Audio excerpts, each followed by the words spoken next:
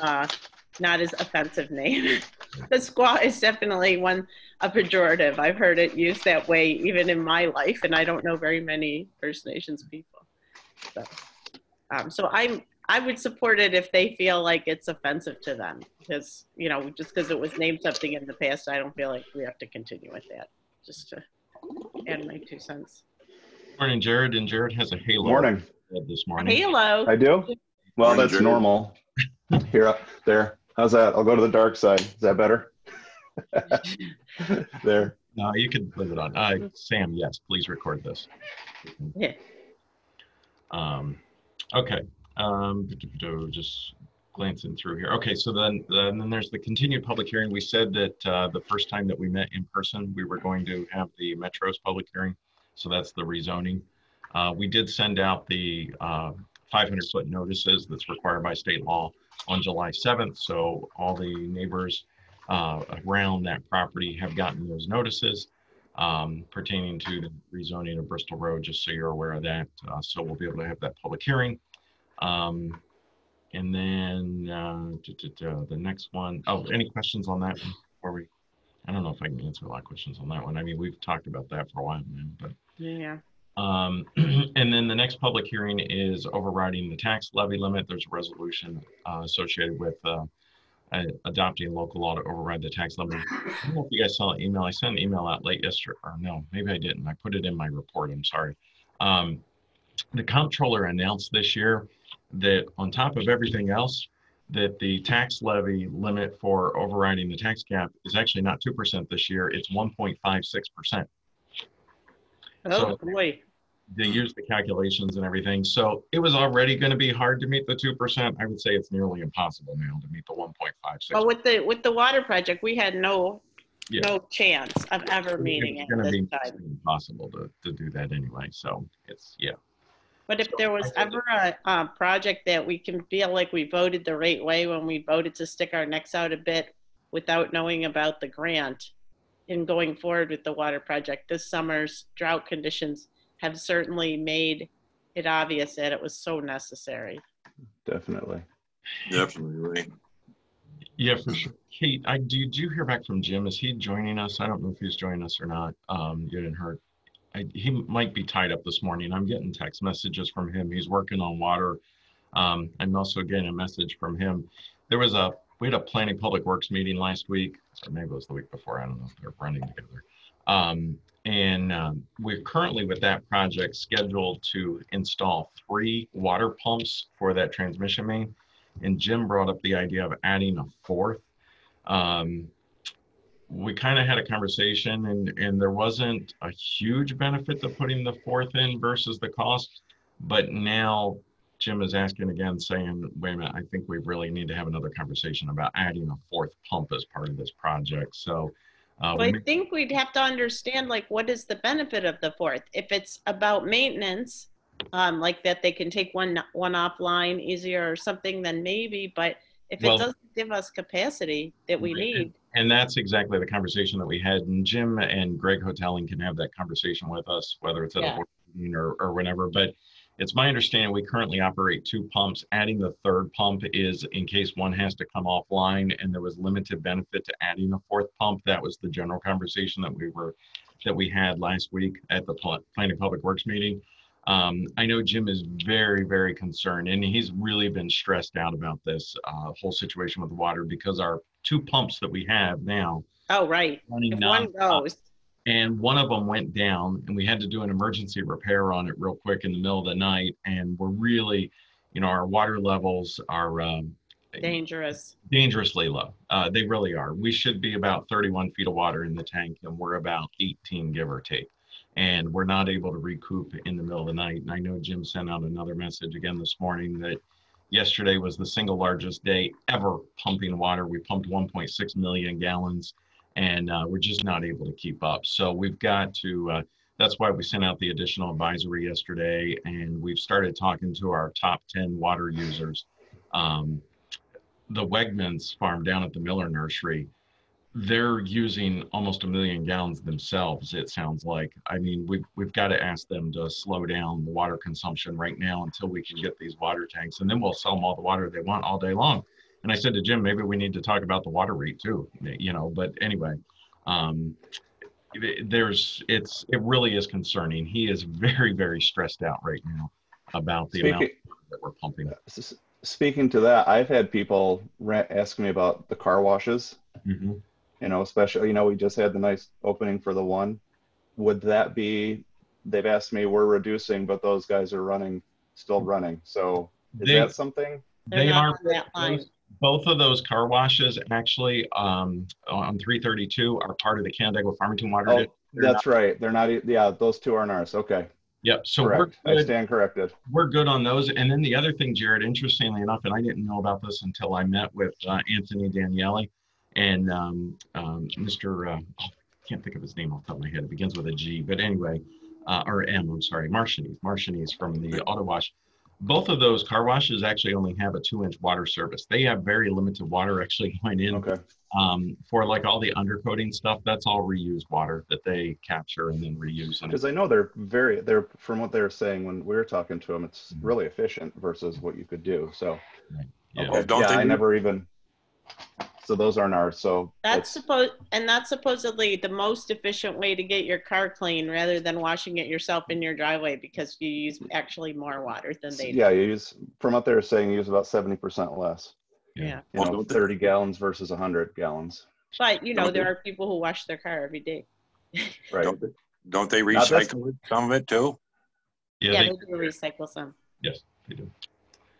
As long as they stock that pond with fish, I'm okay. I want some nice bass in there. Get, Go getting ahead. back to the pumps there that you were talking about, Doug, I remember attending the highway planning board meeting several months ago. And at that time, the third pump was the auxiliary pump. We never discussed at that meeting anyways, anything about a fourth pump. Right. Because the original 2 pumps and then the third was going to be the auxiliary. Now we're talking about a fourth and you're looking at what, $100,000 to $150,000 for that? Well, and that's exactly it, Gary. And that's where, you know, the board's ultimately going to have to make a decision, but we've got to bring some data to you to make a decision. Is the juice worth the squeeze? Is the additional expense worth it in terms of What does it bring us? We Putting- don't understand that yet. And the other thing is that the pumps, the one thing I would say, and I know this is where Jim's coming from, and he's just very concerned right now with the situation, but those pumps have to be set by a crane. And then there's the additional expense of that and everything. So I know his question is, hey, while the roof is off the building, as the building's being constructed, is it worth it to go ahead and set a fourth pump in there if it's needed down the road? But again, we have to understand, we have to get more data for you guys to make a decision on that. That's Yeah. got to get that Well, data. I would hope that the roof is going to be put on so that that can be taken off at any given time, not just for, another pump or something like that. Down the road, if you need to put another pump in, I would hope that the roof was being built so that you could remove it easily. It is set up that way. However, obviously it's more work while it's open. It would be easier if we do need to set something in there versus, you Yeah, know, and we wouldn't have to pay Yeah. the duplicate expenses for another whatever. Yeah, I understand that part of it. Yeah. But you couldn't have hit it at a worse time with the pandemic and everything, and the tax isn't all. So that's my concern about a fourth pump. right. So, Yeah, I echo yours, Gary, but I just want to hear why did they think it's a good idea? Because there's something we're missing because none of us is going, yeah, let's do that. So there's something that we don't know that they do, and I just want to hear what they have to say. So No, that's understandable. so we can talk about that at the meeting. with some more data and everything. So, okay. So jumping to these resolutions here, the first one is the actual rezoning of that Bristol Road property. There's a lot of attachments associated with this particular local law. This would be And this, when you say the Metros one, this is the one with the street with houses on one side that's tucked between the hammocks. Is that the one? Yes. Okay, Yes. thank you. I just wanted to make sure I was thinking of the right one. There's a lot of neighborhood angst about this one. Yeah, the comments, and I know Jared, you've talked with some. Can you guys see that? Mhm. Does that show up on my screen? The actual. Yep. Well, okay. Yes. I know, Jared, you've had some comments and stuff too. The comment that I've heard the most is concerns about stormwater. which obviously that will have to be addressed by the planning board. And that's actually a New York State law, a DEC law, that they actually have to contain all their stormwater on their own property. So that's actually done through the planning. And then the other comment that I've heard is relative to the request for sidewalks, maybe that the development do something with sidewalks. But I don't know if you guys have had other comments, but those are the two biggest ones that I've heard. So. Is there a sidewalk across the front of it? Is that what that little picture is through? Yes. Looks like it. On Bristol Road. There's an existing sidewalk in front of the Hammocks, which is the apartment project, just right here. Yeah. I don't know if you can see that or not, or do I? And this ties into it. Sorry. And people are, the request is for a sidewalk within the little street? Is that what they're asking about, Doug? They would like to see the sidewalk extended further up Bristol. Now there is no sidewalk currently, I don't believe. And what's on the other side? So there's a sidewalk here going back to the the Hammocks. What's on the other side? You got the church up there a little bit. Yeah. So in this picture, the sidewalk would just end at the edge of their property, and people are saying, hey, give a sidewalk on the road. I don't really see how we can make the developer do that. Yeah, I don't either. And then the other thing that we'll have to figure out if we do go down that road is then we've got to, get easements and everything else that from all those property owners. And I know that at least in one particular case, one person told me they weren't interested. Now we do have sidewalks currently on Paris Street extension all the way up, but I don't think we have anything on Bristol Road. So, now the sewers for that project, that goes into the Bristol Street line then, Doug? The sewer, they are able to, I was going to try to pull up for here real quick. The sewer, when they do their engineering work and everything, they'll tie that in, but that'll actually go back in through the, like the Hammocks, I believe. Well, the only reason I bring that up is when I was on the zoning board there before the Hammocks went in, that was a big concern if the capacity for that line on Bristol Street was large enough to accommodate the Hampton project, and I guess it was. So I was just curious about that project, even though it's a small one. Yeah, they, let's see, can you guys, can you guys see my Encore that I have pulled up or no? Yeah, we see a picture, the green picture. We see the thumbnails. We see the site, the plan, not the Encore. Yeah, we've got your agenda pictures.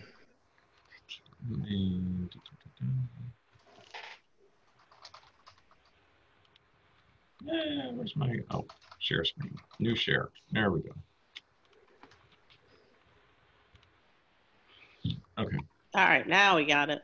All right, so here's the Hammocks right here. I don't know if you can see my cursor or not. Yes, we can. Yeah. So here's the Hammocks right here, and then this property that we're talking about is actually this lot here and this lot here. So this is that whole piece. That's where they're proposed, the William Metros. And then here's the church up here. That comes out. Now, whose property is right next door there? This property. The Dr. Thomas. Are you talking on the? Yes. Yeah. On the east side? Yeah, on the west side. And have they been at the meetings? They have participated, I believe, during the Zoom meeting in May, I want to say. Okay. She was not able, I believe she was not able to participate at the original meeting in either March or April, whichever it was.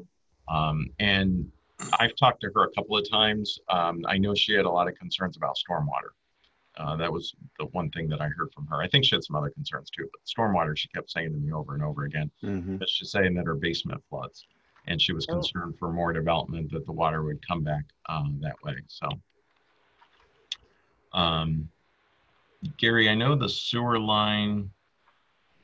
I don't know. It's the other one that I'm thinking of. The other sewer line is over here for Quail Summit, comes in the back of it. But The hammocks does have plenty of sewer and it ties into that line and everything, whichever way it goes, and they'll be required to do that. So Thanks for showing us this map. This was helpful for me. no problem. Okay.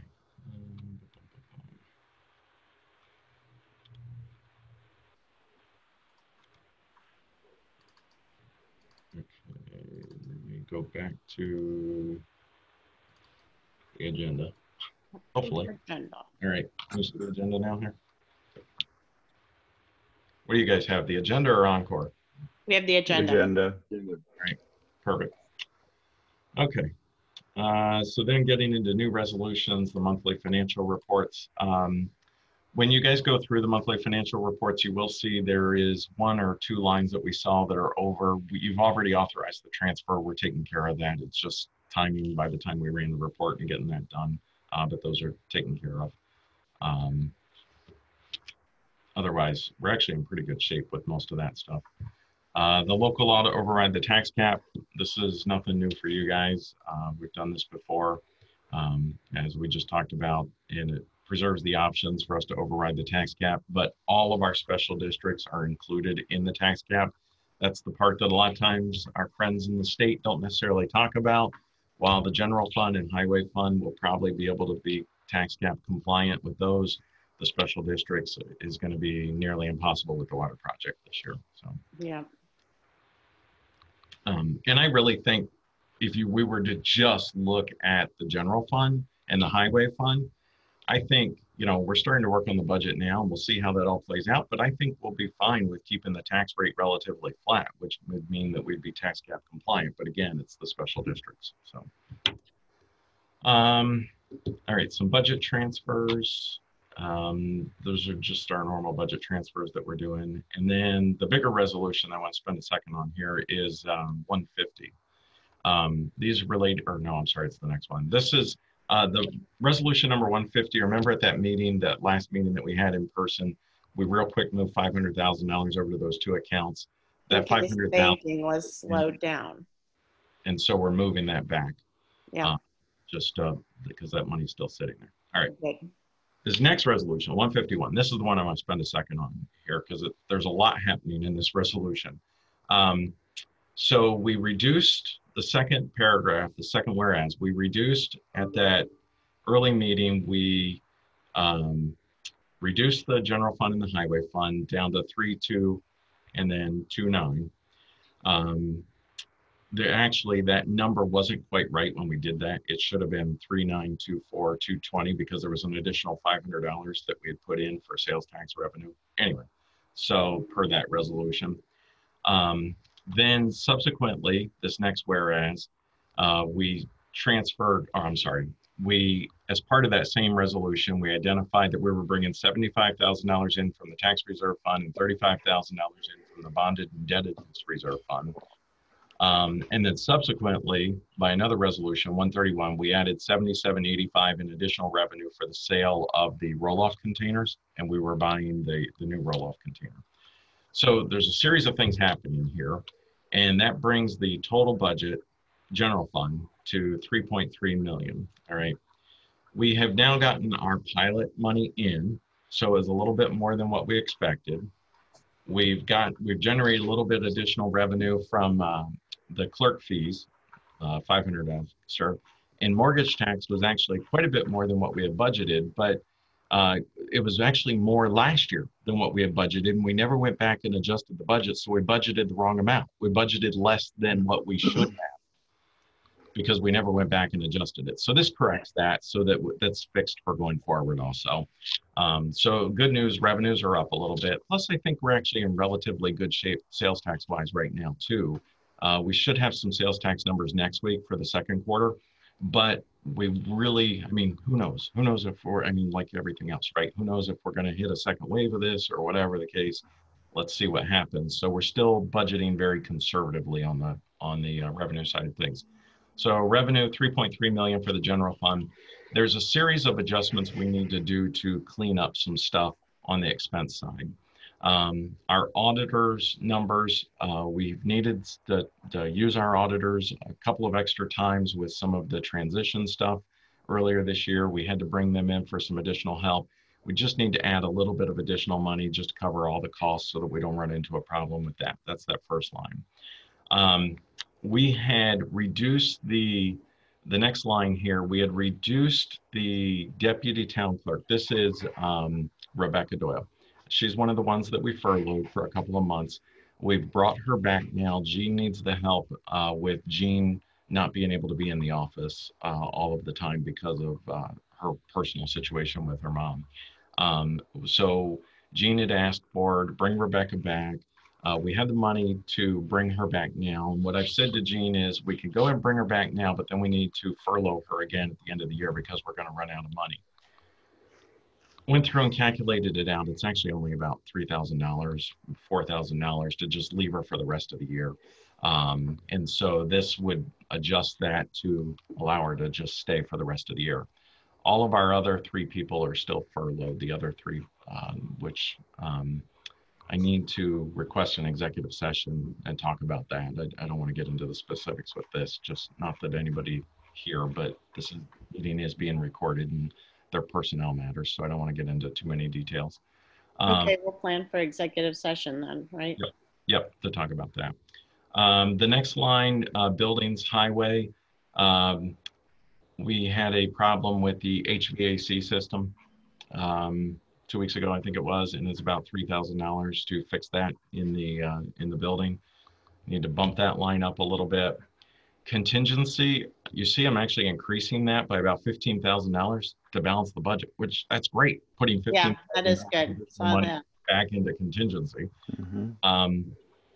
Waste and recycling, the 816200, that $6,000 is for the new roll-off container we increased that revenue line by 7785. This increases the expense line so that we can go ahead and buy that roll-off container. Waste and recycling contractual, we're increasing that. We actually had a compactor go down 2 weeks ago. I want to say the bill's a couple grand for that, but based on the early amount of volume that we were bringing in, I also know that we're going to need a little extra money for our waste disposal costs. So that's there. This next line, I wanted to have a conversation with you guys about. I've had a conversation with the Sheriff's Department about. We had, with the COVID adjustments, we had reduced our police contractual line from 27,000 down to 7,500. This restores some of this for basically the month of August, September, October, November, December, going ahead and allowing them to start up our road patrol again. It's my understanding that all the other municipalities in Ontario County have restarted their road patrol, except for us and one other. No, I think it's important. I see the people speeding when people are walking, and it's, we really need to help with the compliance. Yeah, we need them out there. Okay, and then these next 2 lines, we had, when we did these are the zoning office specialist. This is Michelle, and code enforcement, specifically this line is, Kate, I don't think that line is right. That account number should be a 100. It's a personnel line and not a 400 line. So we've got to adjust that. We'll get that correct number for you for the meeting. I just noticed that. That should be like a 1 something or other, a .100 something or other. 24, I think. What is it, 124? 124 is the one. Yeah, we'll have to fix that. But anyway, what happened was we had talked about furloughing 2 additional people in the development office that we ended up not doing. But when we adopted the budget, when we did that, we adopted the account lines, the amounts, as if we were going to furlough them. So I need to restore that money to be able to pay them for the rest of the year. So that's what those 2 lines are. But we are going to have to make ask you for an amendment to that. This last line here, 8664, should be .1 something or other. So. And then the rest of this resolution, the other 2 things that this does is the contingency and tax stabilization fund currently has $548,000 in it. We've talked about this before. There's so limited on what we can use that money for. This does take $75,000 out of it. with specifically the understanding that we're using it to offset the need for additional tax money, a loss of sales tax, for instance, that we're experiencing this year. The contingency and tax stabilization reserve can be used, for instance, in this particular case, for a loss of sales tax dollars. Taking 75,000 out of that, drawing that down as we had originally said, it's still going to leave obviously $470-some thousand in it, and we can look and see if we want to tap into that again or not, or just leave it there. And then the other one is the bonded indebtedness reserve that we had established, I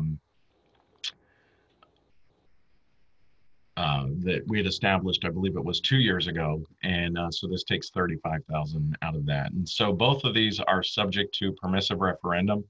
And so this would allow us to go ahead and issue those notices subject to permissive referendum. And then once the period ends for the permissive referendum, then we can go ahead and do the budget transfers. So the budget transfer for the $35,000 would pay the debt down? Is that what it would be used for? Yeah, so it would be the debt payment that we're going to have in total for the highway building is. Okay, so it's the annual debt payment would be.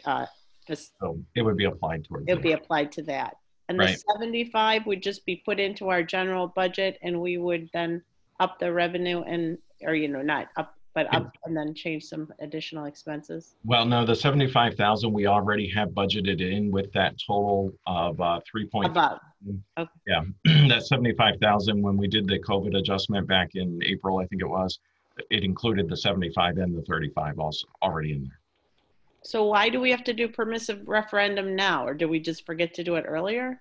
No, because we actually you haven't passed anything. We passed that budget, but we never in the budget resolution, we never said that we were doing the transfer subject to permissive referendum. So okay. So this is, all right.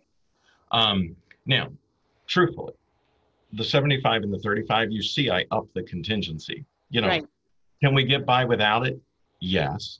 We absolutely could. But on the other hand, you've got over $500,000 sitting in that contingency tax reserve fund that can only be used for very limited purposes. Exactly. It's an opportunity to kind of take some money out of that.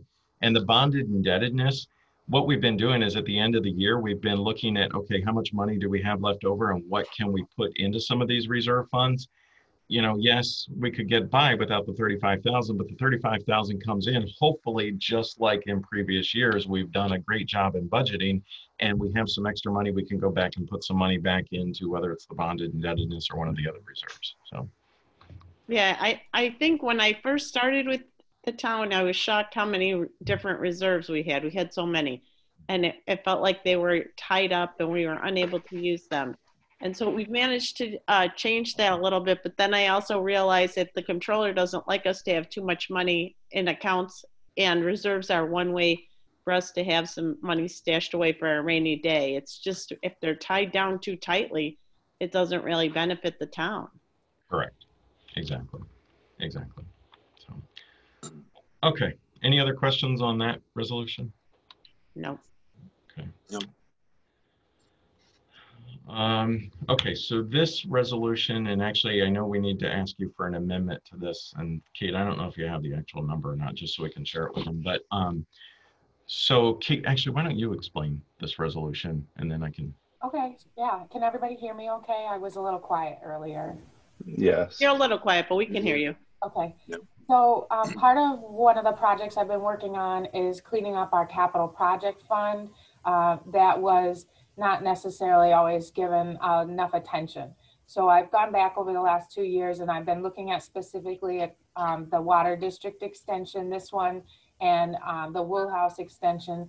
And one of the things that I found is that at the end of 2018, County Road 32 extension 41 had been given $158,400 based on a budget from MRB for installation. And in 2019, we created SW 555 and moved forward. But what didn't happen is the closeout of the capital project. And when I went back and I dug into that capital project, I found that they actually had $67,000 left over because we saved cost in the installation and we didn't use that full 158. So when I brought that to Doug's attention, his suggestion was that we apply that to the balance of the loan. So that's exactly what this resolution is asking you to do. And this would technically be as of 12/31/19, which in speaking with the auditors is the appropriate way to do this. And what it would do is we would take that cash balance, apply it to the loan. And the only thing that's different here in this resolution, Doug mentioned we needed an adjustment, is right there where his cursor is. So the amount due to SW 500 as of January 1st, 2020, the 80,764.74 is the full balance of the loan. In 2019, the payment that was made was 10,536. However, a portion of that was principal, and then the other portion of that was the 3% interest. So we can't reduce the principal balance by the full payment. We need to reduce the principal balance only by the payment that went towards principal. So the 80,764 would be the full loan balance without the interest added in for the remaining years. And the principal balance would be 83,000 based on the payment that was made in 2019. So again, I'll make 3,000 in interest, for yeah. Monday night. So my question is, this water district has been paying us interest on the full amount for a while. Only one? Okay. Because I was worried that they had been paying 3% on 158 for a long time, and it felt like, wow, it was our fault. Why are they being penalized with that interest? No, this was the project installation finished in 2018, and 2019 was the very first year that they had to pay a debt service payment. So, okay. So they'll actually, by finding this cash and reducing the principal balance, the district will end up, as you see here, reducing their payback term from 20 years to half of that. Yep. And doing so also reduce that additional interest. So the total amount that they pay with interest will reduce quite significantly.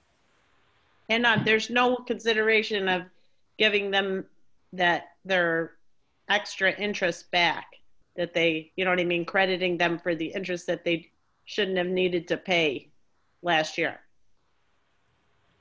For the January, well, it was $3,000 in interest for that specifically. I think it's about what it is. It worked out to be probably like 4,500 because it's 150 at 3%, right? So, right. I mean, so that's the challenge, right? So if we had done a municipal bond for the 20 years, they would be paying it, right? They would be paying it for the 20 years, and they'd be paying the interest. And the additional $67,000 would have just gone to fund balance, and we would have spread that out over the next umpteen number of years and reducing the amount that we would levy them. We do have a little bit more flexibility in this particular case because we book these as loans from Canandaigua Consolidated, due to, due from.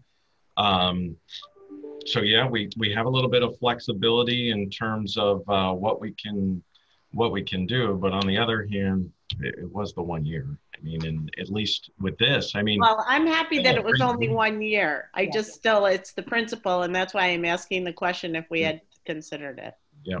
And we already have an amortization schedule that we're going to work on revising to get that interest reduced because it was set up based on the full amount, and we're going to adjust that right forward. Right. Yeah, you can definitely just change the amounts. Yep. All right. Well, good find. Thanks, Kate, for digging in. Yeah. Kate's got one other capital project that she's working on there too. Just speaking of these capital projects, we've got one where we actually had a capital project set up for the Woolhouse Road Water District. And actually, and Kate, you and I need to talk about that a little bit more. Basically, what I'm being told now by our engineer is that they don't think it can go forward. And so we're probably going to have to close out that capital project and get that all cleaned up and everything too. Are there people who are going to be disappointed? I think most notably, probably one of the folks, Sam Casella. I know he's talked about it many times, and so we're going to have additional conversation. But the debt service exceeds the threshold for that district without a contribution from Canandaigua Consolidated, and additionally, we're not able to do that until this other water project is done. And so then we've got to relook at everything and then Okay. submit it and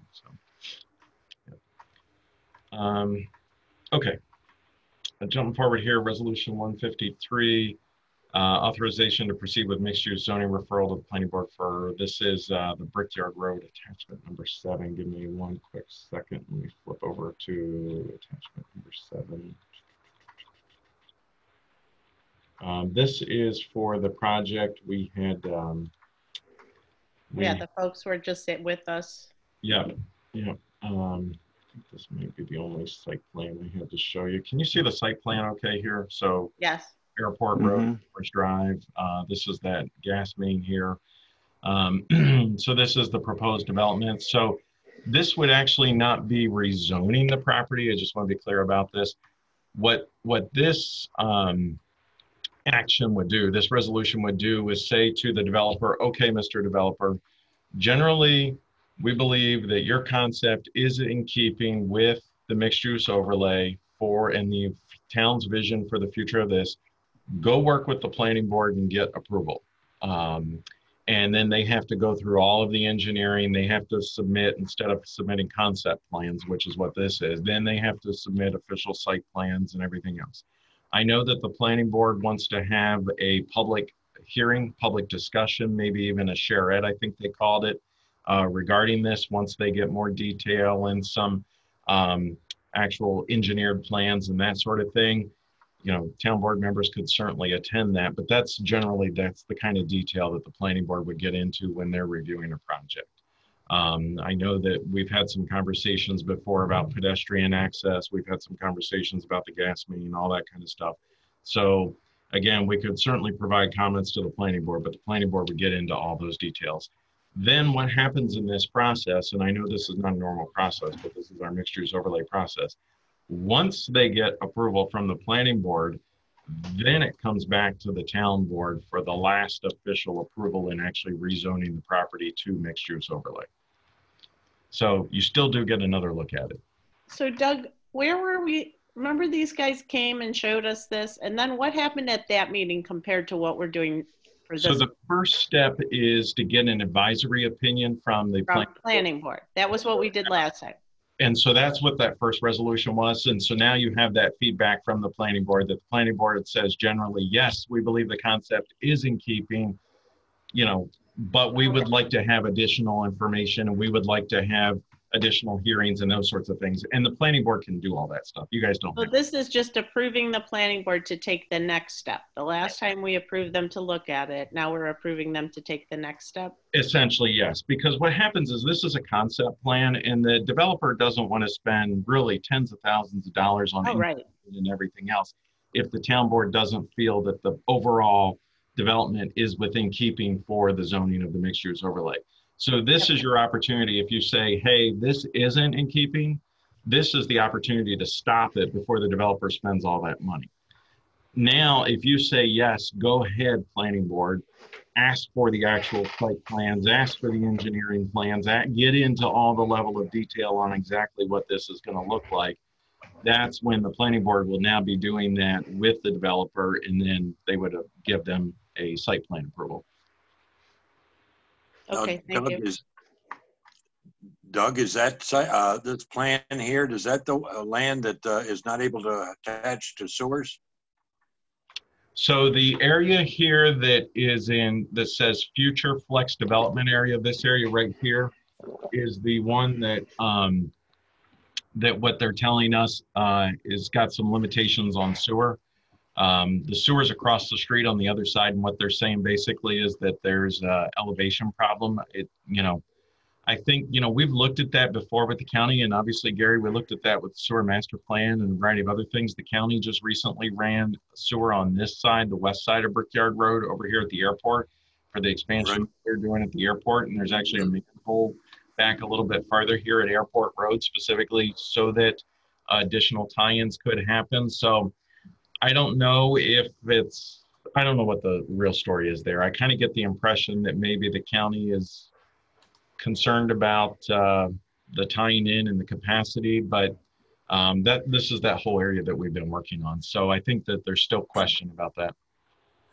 Well, when I saw the resolution, I was surprised because I was under the impression that the developer said he wasn't going to move on that at all. He was working on another project, which was on Airline and Summer. Airline and Summer. Well, that's close to Isn't it Summers. Airline and Summers. Summer? This Where is the other on this development This that is Rocco's on? Gary. Didn't hear what you said. I said, is the other parcel of land that Rocco bought, you know, that was my understanding is he was going to start working on that project there, not the one on Brickyard and Thomas. I could be wrong. So that's correct, Gary. That's exactly what this is. So Brickyard is to the west in this future area. So that's the area that he's not working on right now. And the area that he is working on is the Summers Drive Airport Road. That's exactly what this is. Mm-hmm. Well, what I'm saying is that we go ahead and move it forward to the planning board. I can't imagine he's going to expend any money on it at the present time if he's working on the other project totally. Doug thinks this is the other This project. is the project, Gary. No, This is okay. Airport and Summers. Yeah, so Summers and Airport. So he would have an entrance on Airport is what the proposal is here. I don't know, I wanted to draw on this, but it's not letting me for some reason. Yeah, we see the entrance from airport. Yeah, so Yeah, Airport here, and then Summers is right here. So the airport, and it would cross over to Thomas Road. Airport Road to Thomas Road. Thomas Road would be up here. Okay. It's So- not very big. It's not very big on my cell phone, so I. Yeah. You got to get one of those giant cell phones. So You know, I do laugh at this because when they built the new facility, the school did, the main reason was to get it away from the space, but also get away from the houses on Pearl Street. Mhm. And I just kind of chuckle because now The houses are following it. the houses are following the bus garage. We don't want to be working on equipment at 6 in the morning in a residential neighborhood. Right. So now the residential neighborhood's following the bus garage. That is true. This parcel that I have highlighted, I accidentally highlighted the wrong parcel here on Encore. So this is Summers Drive here. This is not the parcel. That's actually a parcel that Go to it's the one to the left. This yeah, one. if you No, that it's horseshoes the here, airport, the bus garage. Right. So it would come in here and it would cross over here. And then it also includes this whole parcel as well as this parcel and this parcel. So this parcel here that's highlighted right now is the area that he's showing as future development area, along with the rest of this parcel. See, this is one big parcel. And so what he's showing is this area here as future development. And then what he's proposing to right now is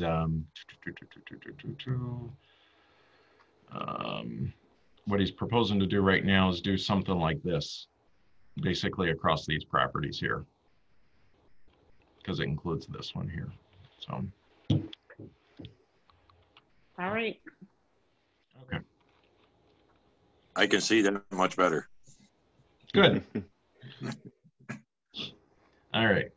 Jumping back over here to the agenda. So that's that resolution. All right. This next resolution, 154.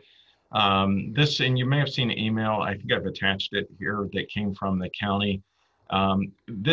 We've informally already done this, just trying to help out, but the governor issued an executive order that basically said we could extend building permits up to 120 days prior to March 7th during the COVID situation. So this would officially go back and document this so that anybody that had a building permit that was going to expire, in March or April, for instance, we've been working with them already anyway, but this would officially document so that we weren't charging them for new building permits and everything else during this whole situation and helping to keep things moving. Any questions on that one? Nope. All right. The next one here, this is the Squaw Island.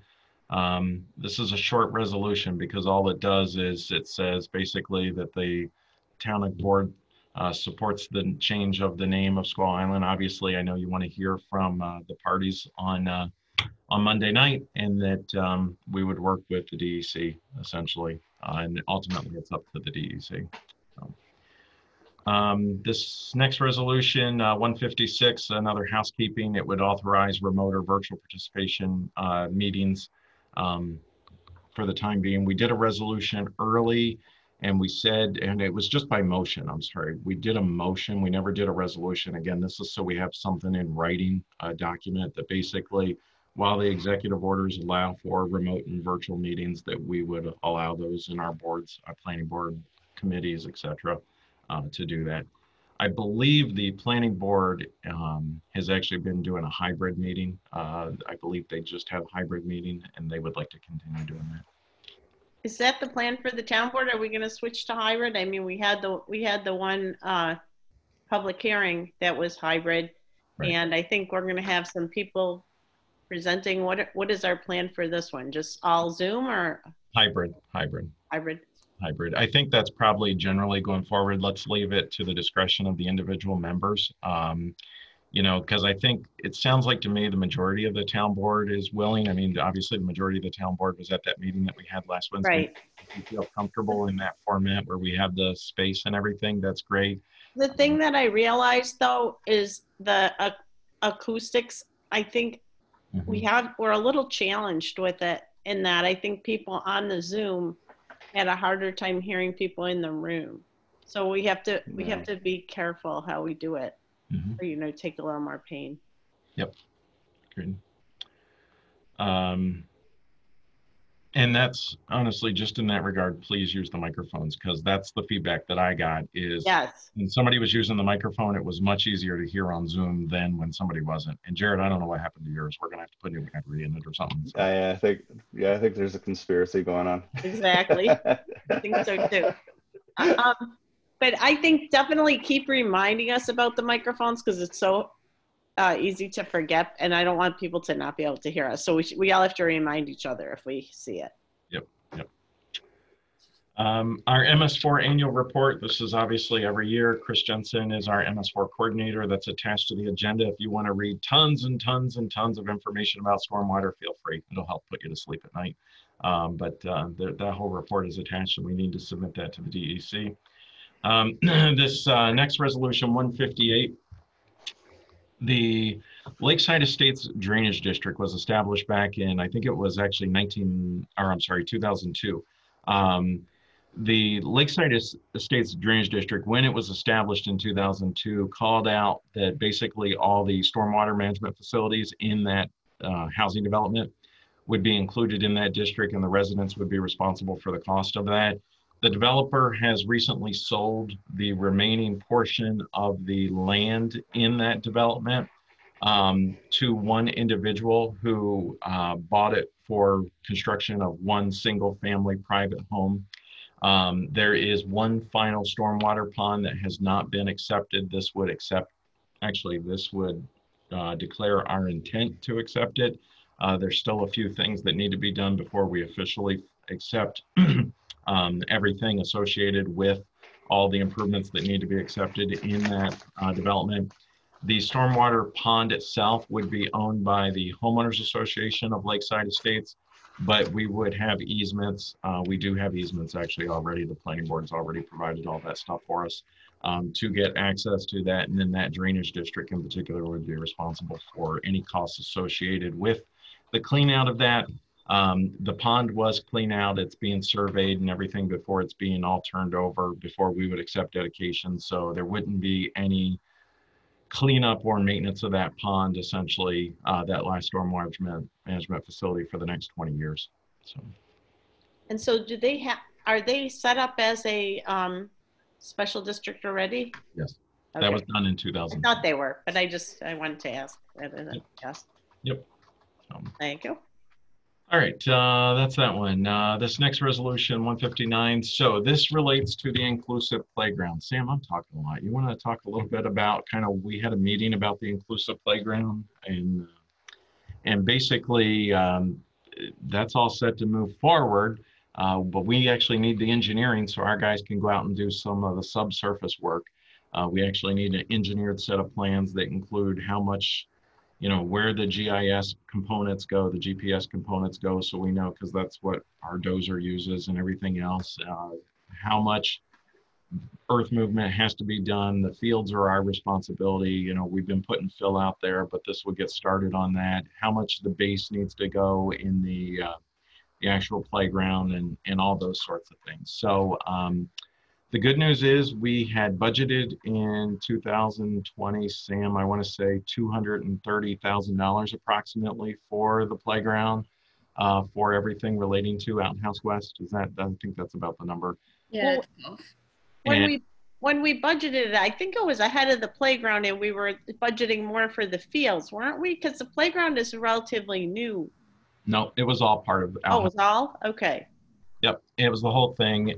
That we've never touched that $230,000 or whatever it is still sitting there. We've never touched that. That comes from the Parks Fund.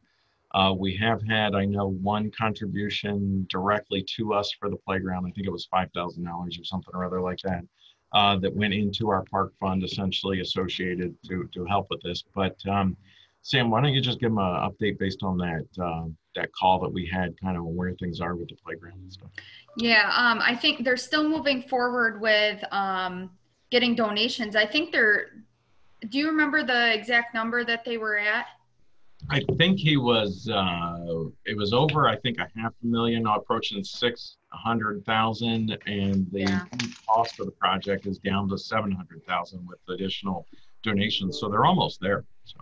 Yeah, they had like donations for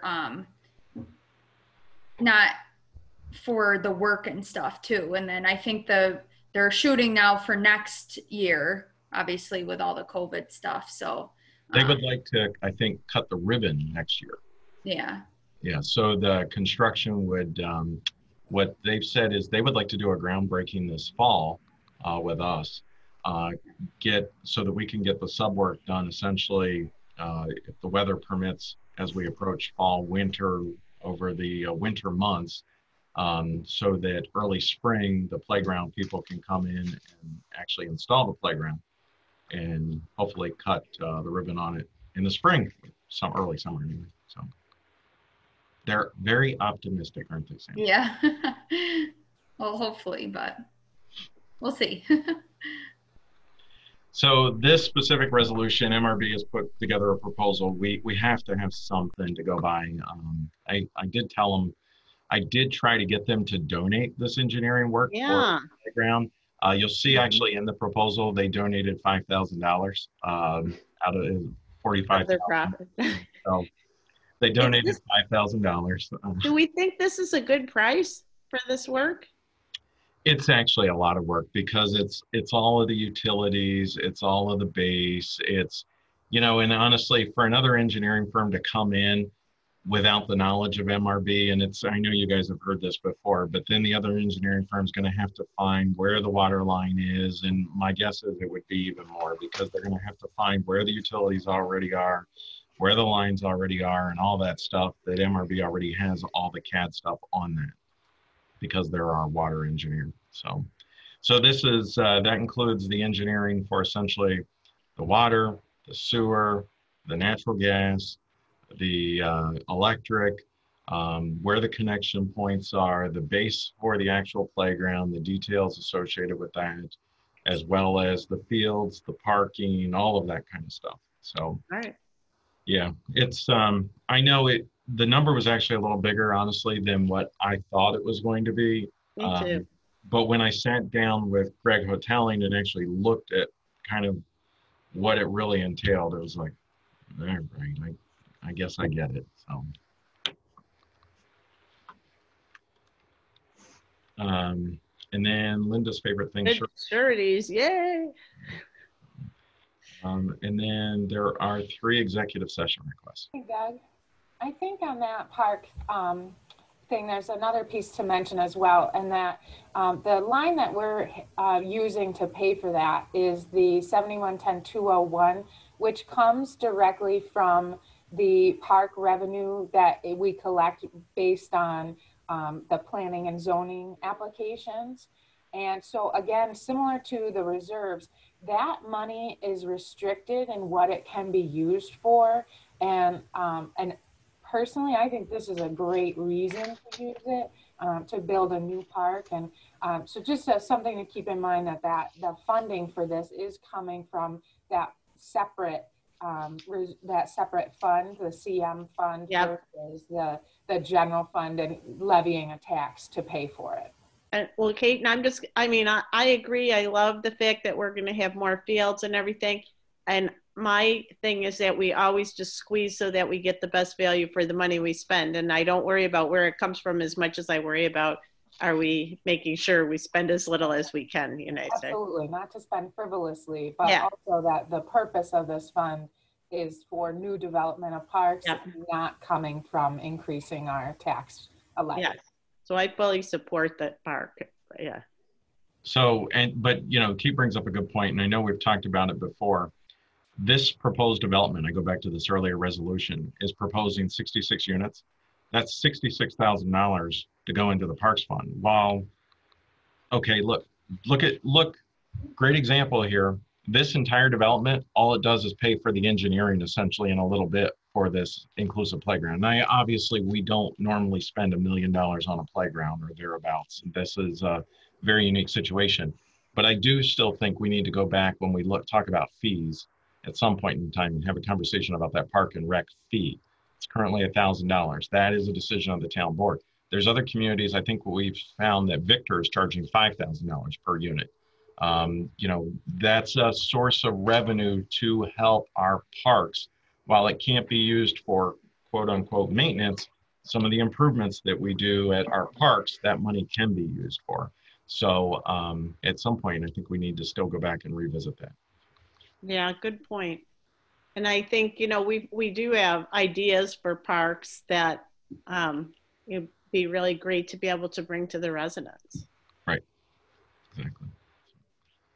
All right, so we're down towards the end and finished up on that. Yep, that concludes the tour of the agenda. So. All right, well, thank you for the tour. Anybody have anything else that they wanted to bring up? How are we feeling about the budget work? So the 2021 budget, generally, let me say the 2020 budget, I think we're actually in really good shape. Yeah. Right now, let's see how the rest of the year goes with the COVID situation. Hopefully we don't end up with another shutdown and a huge loss in sales tax, but reading the tea leaves of the comptroller's office and some of the other things, the comptroller, I sent you out that email about the comptroller was doing this analysis month by month. I think we're pretty good shape. I think we're pretty well spot on. We may be a little bit, hopefully we'll have a little bit more sales tax revenue coming in than what we are thinking that we're going to have, which will be a great thing. But I think we're in relatively good shape for this year. For 2021, we're beginning the process now. We have what's called a projection scenario management in our new system. The department heads now have access to that, and they're starting to work on their proposals. We have meetings with department heads in another 2 weeks, I think it is here or so, where we'll start going through and putting their things together. But I think generally speaking, everybody, all the department heads are aware that this is a very unusual situation. Everybody is doing their absolute best to try to figure out ways to not spend money. We have the procurement policy that says $1,000 or more and requires a purchase order to have some control on that, which has been fine. And originally we said, hey, we may have to go back and look at that during the situation. But what I can tell you is, and Sam, I know, and Kate both get this too, but I have department heads and I have employees saying, hey, I really need this, but it's going to cost $120 and that's the cheapest I can find. I'm like, oh, good God, just go get it, whatever, So it's great that our staff is so... Good penny pinchers. Yes. So I think as we go into the 2021 budget, everybody has that mindset. I think one of the biggest concerns, other than the water project, is highway. And I've been having many conversations with Jim. We really cut the highway budget a lot this year, and trying to figure out, okay, what are we going to be able to do to get the maximum benefit possible as we move forward with highway, and specifically some of the highway work that needs to be done. And I think what we're going to do is we're going to kind of have a unofficial budget proposal in terms of, hey, here's some of the things that we know that need to be done, but we know we can't afford to do these right now. So this is what we're recommending, but please be aware there's this list of things that need to be done at additional expenses that at some point we got to go back and figure out how to deal with. So. And are we getting any sense from the funding sources that any of the other ones are in jeopardy, or is everything still looking like a go? I know there were things that have we heard anything about the WIA grant? You know, there's a lot of uncertainty about, is this money from the state really going to come to us? And that's still a question. So the WIA grant, you know, the EFC money basically is the WIA money, and what we're being told is the analogy is the spigot is closed right now. But that doesn't mean that the money's not going to come. It's just we're not going to get it right now, which is why we actually had to go ahead and we have a band today, by the way, we should mention. $1.5 million is being sold today, a bond anticipation note. We have some cash flow for Canandaigua Consolidated for this project. As we move forward, and you'll see in my report, I think I notated it, in the coming months, we have a workflow projection for this project that we're keeping up with. So we know that, for instance, in the month of August, we've got about $600,000 in expenses. September, $595. October, it looks like it's $592. November is $593. So without having that $3 million WIA money that we originally were expecting to be able to draw down on, we're having to do these bond anticipation notes a little bit earlier than what we had originally projected, so that we have the cash flow to be able to pay these bills as they come in. So I think that's probably the biggest challenge, or the biggest difference is, you know, originally like we were going to do $1 million, we're doing $1.5 million right now. We're probably going to have to do another $1.5 million, probably October, November timeframe. And then the EFC money will come on the back end of it instead of upfront like we were originally expecting. But everything that we're hearing is that it's still going to come. It's just a matter of when. But it's the same for not only that. Peter Inglesby in Farmington tells me the same exact thing. They're having trouble. They haven't been able to get their VLT money, and basically all that state money. It's not that it's going away. It's just the check is not in the mail yet, and that's the question, is when that check is going to be put in the mail for all of that. Same for our other grants too from the state. So Doug, since I've been involved anyway, we've always had a lot of cash. So cash flow management never really was so much of a concern. Are we getting to the point where cash flow management is more of a concern for us? Kate and I talk about it quite often, don't we, Kate? And I'm like, okay, how much cash is in this? How much cash is in that? And yes, that's something I feel like, especially bringing Kate on board with her being here full time. Ever since that, I think Kate and I have had that question and those conversations, but we probably never talked about it with you guys before. Now it's like, oh, wait, we got to go ahead and do this band so that we have the cash, right, so that we've got the money. Now, with that said, we have cash. We've got money. We just moved $2 million over to NY class. We've got cash. We have access to cash. Okay. Specifically, you know, like Canandaigua Consolidated Water District, that's going to be getting light on cash with these big expenses coming in the next couple of months that we know we're going to have. So let me ask a question then. In the short term, is it smarter to borrow some of our own cash from the money that's sitting with the investments making under 1%, I'm guessing? I'm not sure where we are with that percentages, but the percentages are through the floor, and have, instead of, you know, maybe delay the bond a little and pay ourselves some interest from Canandaigua Consolidated? Is that a possibility? So I'm sorry, I'm getting multiple messages for the LDC meeting at 10 o'clock. So we have to be careful with that, Linda, because there are a couple things. So I'm just looking ahead, by December 31st, it looks like to me our total cost for the water project by December 31st, 2020, again, this is a projection, but we'll be in just over $4 million. We don't really have the cash to be able to. Yeah, no, I'm not anticipating we could do all of it. I'm saying, is there some point where we'd want to make some interest that we would pay to someone else and delay it a little bit? And not to say that we could ever forego it. I think, you know, we, like you say, we don't have that much money. Right. But we have the $2 million, essentially the $2 million that we just moved over to NY class. We have our own policies that we could certainly go back and revisit in terms of how much we keep on hand. Yeah, keep it in mind. To have some conversations about as we move forward. Yeah. And then we'd have to, the only thing I'm not sure is how we'd have to book a due from, Right. because it's a special district. So there, it gets a little quirky because all the residents of the town of Canandaigua don't pay into Canandaigua. Exactly. No, it would have to be done through the specific funds. Right. But I was just thinking, if we're paying interest, paying it to ourselves is better than getting a low rate. Yep. But it isn't something we could do for the full project because I understand we don't have that much money sitting around. Right, exactly. But it's a great question. It's a great question. It's something we can look at as we move Yeah, forward. you know what? If it just keep it in mind, and if it looks like it's something we can do, put off for a month or two a ban, because we can fund a little ourselves and then get it back when we get the ban. Yep, absolutely. I'm just taking a look here at the water project, and to date, we've already floated 836,000 out of SW 500 for this project. So I think we've already been moving in that direction of saving ourselves, whereas we may have needed to do something a lot sooner.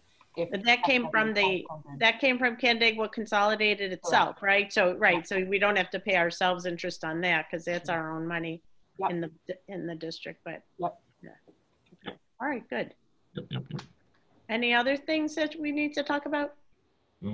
Just the only other thing, we did not have a finance meeting last week, and we had, I'm sorry, just grabbing my budget calendar.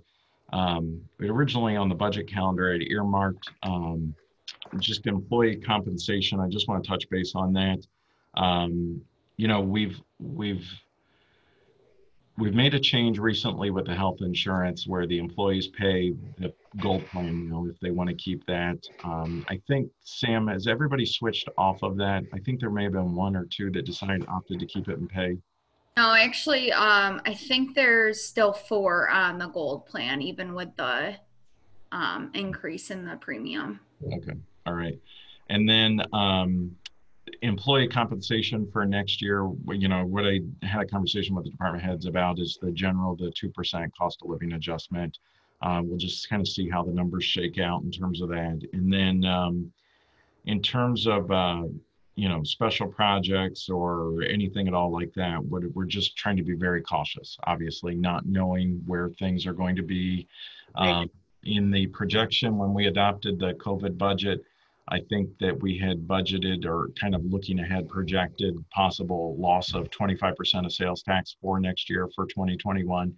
So that's kind of the number that I'm still like dancing around, trying to just, again, being conservative, and hopefully the numbers will come in higher than that. And we'll get a better idea by the time we're done second quarter. And really by the time we adopt the budget, we'll be into, we should have the numbers for the third quarter, hopefully, and we'll have a much better idea where things play out. And then we'll have a little bit more history to work off of. The thing that I feel like with the extra stimulus that has been out floating around, it's helped keep the sales tax numbers better than they would be because people were getting extra money sometimes when they were laid off. If that money comes to an end, we could see what we anticipated in Q2 kind of shift over to Q3, where there's a contraction in people's free cash flow, and so they can't do their home repairs. I mean, I think that's been a big boost for the sales tax, but anyway, that's my theory on it. Yep. So, okay. All right, I'm good if everyone else is. Yep. I'm fine. All right. See everybody Monday night. Have a great day, All right. guys. See ya. Bye. Bye. Bye. Bye now.